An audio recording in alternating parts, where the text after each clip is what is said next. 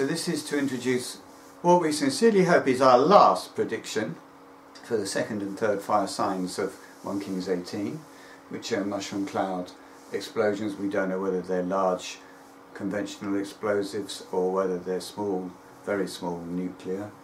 One above the Hudson in Manhattan, one above the Thames round about Dartford. So we're predicting Tebeth 17 less likely and Tebeth 20 more likely.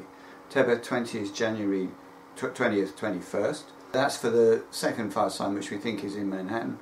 And then the third fire sign is Tebeth 21, which is January 21, 22, and that's in London.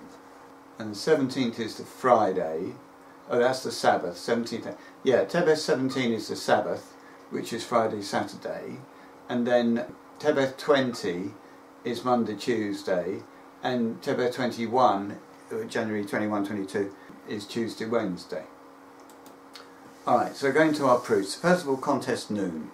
So I sent this letter that began this interaction with the Watchtower of 1992 LL11. It was hand delivered to Brooklyn, which was actually September the 11th, I think, 1992, by Masood.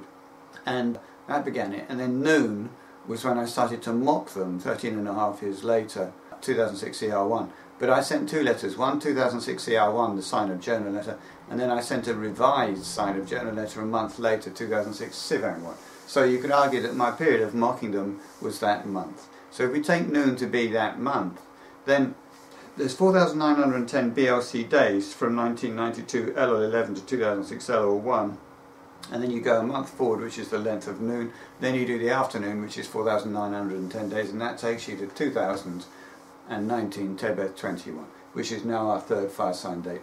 And that will be the end of the contest day in the sense that it's the end of the, well, I've predicted the two fire signs, and it's determined that I'm an Elijah, or somebody else does it.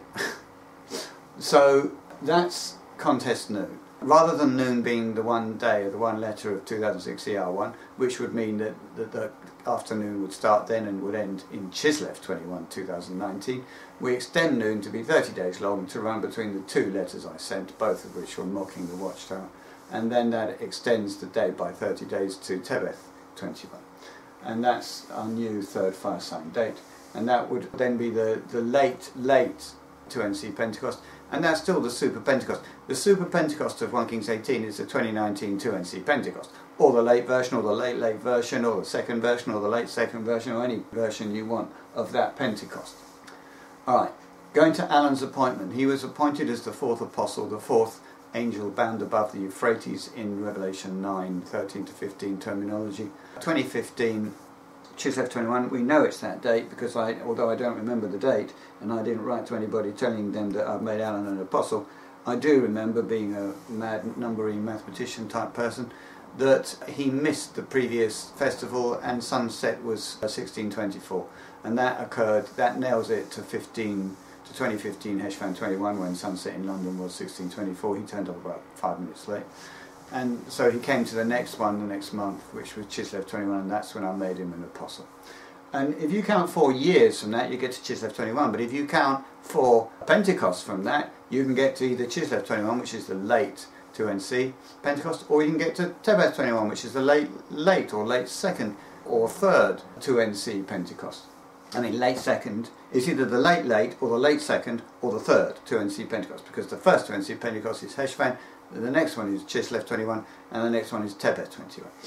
So you can run the 4 times as 4 Pentecost for Alan, and then that's the day, the month, the hour, and the year 4 times, and we run them all as Pentecost. Then the angels are released to baptize, all 4 of them, on Tebeth 21, which would actually indicate that we don't start baptizing people till Tebeth 21, or in fact Tebeth 22 or 21.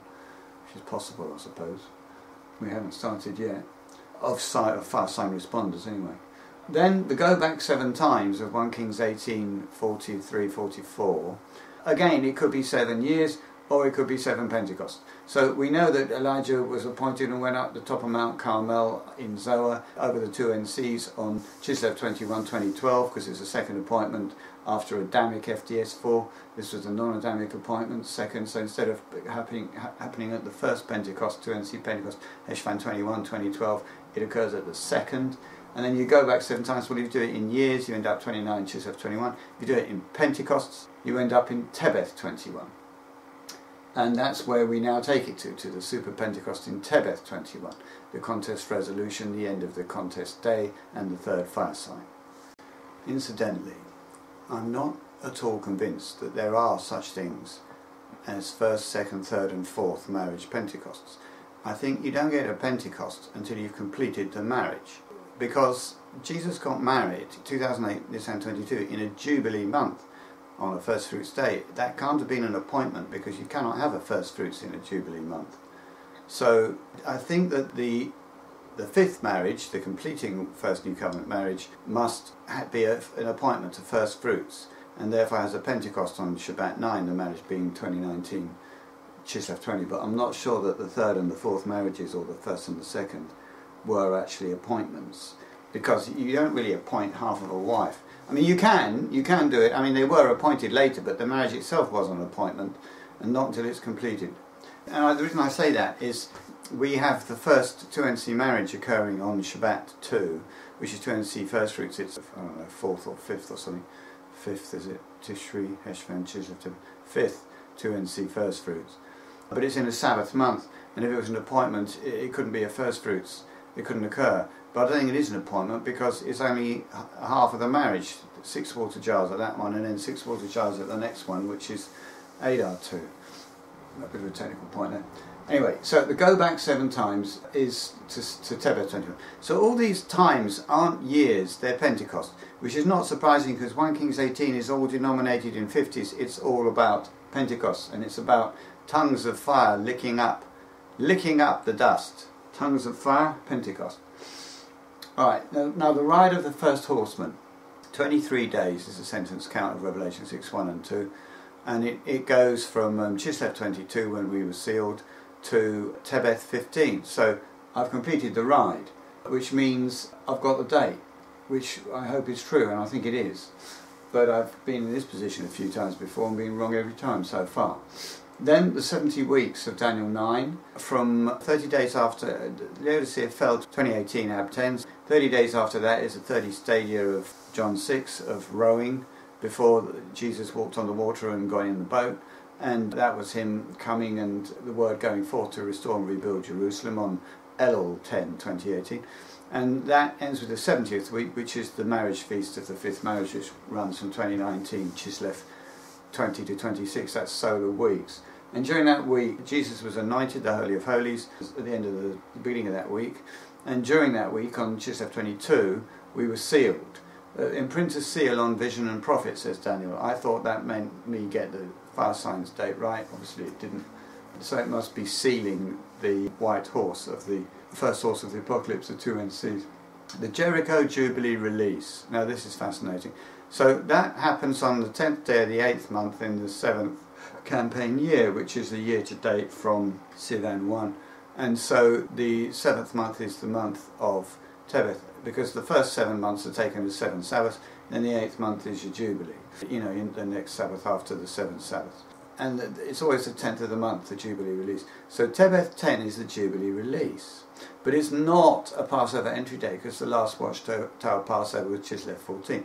What it is, it's an archetype of what goes on at the very end, which we hadn't quite got right.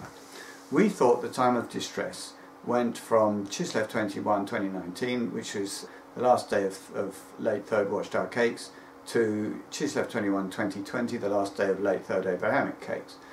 But we're wrong, because there's always an extra month to the 10th of that month where you can seize people, but they miss that Passover. So the Christians are all have to be into Zoar by Tishri 10 to get to the Tishri 15 late first Abrahamic Passover in Zoar. But if they don't, they can be seized up to Heshvan 10 for the kingdom. The irreligious, non-religious, they have to get into Zoar by 2020 Heshvan 10 for the Heshvan 14, second Abrahamic Passover of them. But if they miss that, they can be seized up to Chislev 10. And then the Babylonians, the people who are in religions which aren't Christian, poor chaps, they have the most difficult time because they've got to unlearn what they learn and relearn Christianity. It's easier to get into the kingdom of God as an irreligious person than it is as an incorrect religious person, because you haven't got a load of stuff to unlearn, you haven't got any baggage. So anyway, these people with all this false religious baggage, I mean, not that Christianity, most of it is false anyway, but at least it's based on something that was true at one point. Well, it still is true. I mean, even Judaism today, it is part of Babylon, I suppose. But I don't know the answer to that. I'm not quite sure where the Jews fit into that scheme, actually. They were a true religion. Maybe they fit into maybe it's Judeo-Christianity. Don't know. I don't think the Jews can be part of Babylon. That doesn't sound right. Don't know where to put the Jews. Anyway, God does. Well, He chose them. I'm sure they go with the Christians. They've got to be in by Tishri 10, I'd imagine. Anyway, the Babylonians have to be in Zoar by Chislev 10 for the late third Abrahamic Passover on Chislev 14. But if they miss that, they can be seized up to Tebeth 10. That's what I hadn't realised. They get the same deal as everybody else. It's just delayed a month from the irreligious, and they're delayed a month from the Christians. So that means now you've got this Tebeth 10 date. But Tebeth 10 date is a Passover entry date. But there is no Passover, no Abrahamic Passover at least, held by Zoar, because Zoar ends on Chislev 14 as far as we're aware. But there must be some kind of Adamic, well, there's the final Adamic execution of man is now Tebeth 14. That's the final Passover. And I'm not quite sure if there's some Passover held in the kingdom, not in Zoar, and how that works. I don't know how it works. But what I do know is that everybody living who is Adamic dies on that day, and those who've been seized for the kingdom are resurrected 7 days later, because the first fruits after Tebeth 14, the first day of the week after that, is in fact Tebeth 21, because Tebeth 20 is a Sabbath.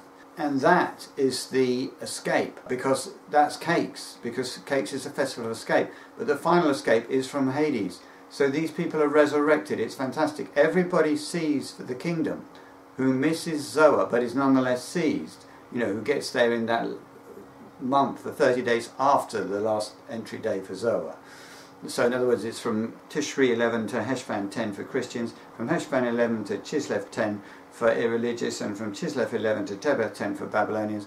All that group who get kingdom seized but miss Zoar, they all get Passover executed in the Adamic Passover, which I don't fully understand, on Tebeth 14, 2020, and they get resurrected back into the kingdom 7 days later on first fruits, the last day of cakes, their escape from Hades, Tebeth 21. So, in other words, the last day of Adamic death is Tebeth 14. That's the end of entry into Adamic death. That's the last day of Adam. But the cakes, and now I understand what the final cakes is, it's the resurrection of all those guys who were kingdom seized who missed Zoar on Tebeth 21. Now that means the time of distress ends on Tebeth 21, because people are distressed when their loved ones have been killed, but they're undistressed when they get resurrected.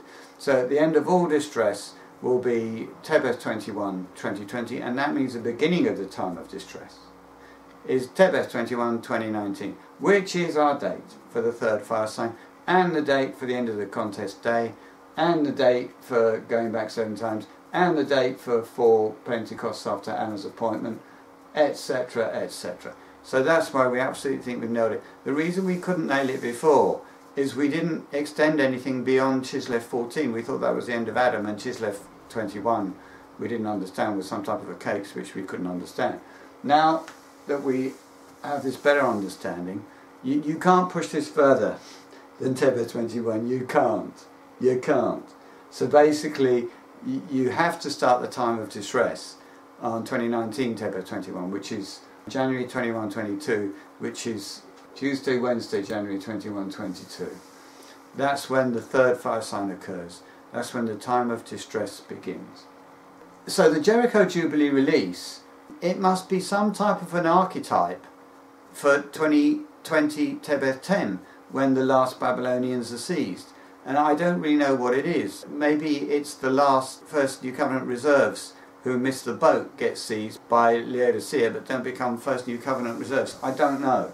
I don't really know what it is, but it was a significant date. But no doubt they'll tell me when we meet the Laodiceans.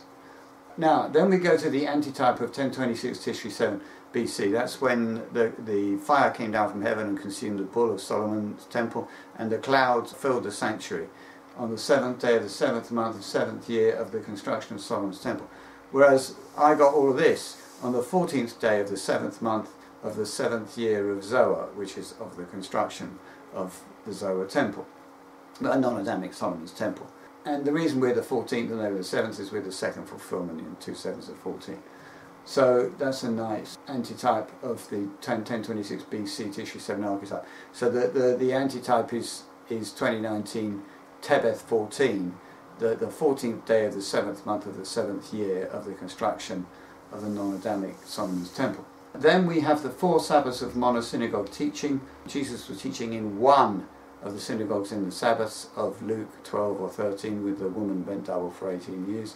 Jesus can teach until you become a false church. Laodicea became a false church on Chislev 22. So you want 4 Sabbaths after that. Now, if they're to be weekly Sabbaths, they would be Chislev 26, Tebeth 3, Tebeth 10 and Tebeth 17. That's why we go for Tebeth 17 as a possibility for the second fast sign, but we don't think it's very likely. We do predict it, but we don't think it's very likely because it's not Pentecostal, it's just a weekly Sabbath. Better to go with 4 Sabbaths of third 2 NC weeks, which would be Chislev 29, Tebeth 6, Tebeth 13, Tebeth 20. And Tebeth 20 is the 7th Sabbath of 2 NC weeks, just before the Pentecost on Tebeth 21. And the advantage of Tebeth 20 is that the Pentecost count is actually 2 counts. It's a 49 count of 7 Sabbaths, and then a 50 count when you add one more. So both the 49th day and the 50th day are part of the Pentecost count. So that's why we think there's a fast sign on Tebeth 20 and a fast sign on Tebeth 21. But the 4th Sabbath of third 2 NC weeks of monosynagogue teaching is Tebeth 20. So there's definitely a fast sign. Well, either that day or Tebeth 17. And then from 2 Kings 1, the inclusive chief of the Pentecost and the Pentecost are eaten up by a fast sign. So there's got to be a fast sign for the inclusive chief, which is the Pentecost itself, which is Tebeth 21, and a fast sign for the 50 count, which doesn't include the chief, which could actually include the chief actually. But it's got to also include the 50 count. So there's got to be a fast sign before Tebeth 21, and there's got to be a fast sign on Tebeth 21. But the fast sign before Tebeth 21 can actually extend and keep burning all the way till Tebeth 21 if you want. Finally, we have the Ketib sentence count of Elijah's prayer. I've managed to get that to 42, I think it is now. And you add that to Chislev 2, which is when the grain offering goes up, when he made his prayer. The nearest first fruits to the fire signs, first fruits which we actually celebrate. Chislev 2 was the appointment of the third Holy Spirit over 2 NC Zoar, because it's third after Adamic FGS 4 and non-Adamic FGS 4. Therefore it happens not on Tishri 2, not on Heshvan 2, but on Chislev 2. It happens on third 2 NC first fruits because it's a third group being appointed over the 2 NCs.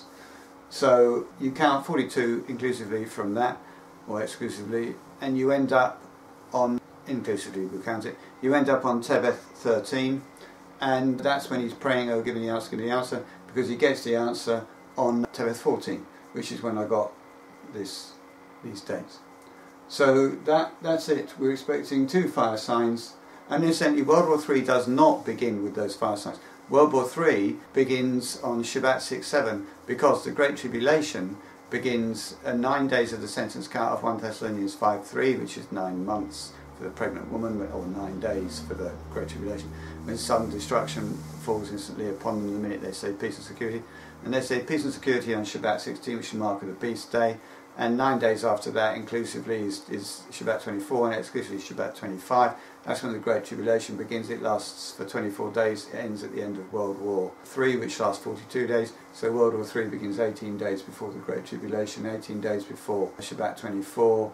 5 is Shabbat 6-7. That's when World War III begins. And what that means is that those who get raptured up into the second marriage, the 2 NCs, will be up in the ark to see the red horse, because the scripture says in the Sinaiticus and not in any other codex, come and see. And it means come up into the ark and have a look at this horse from the ark.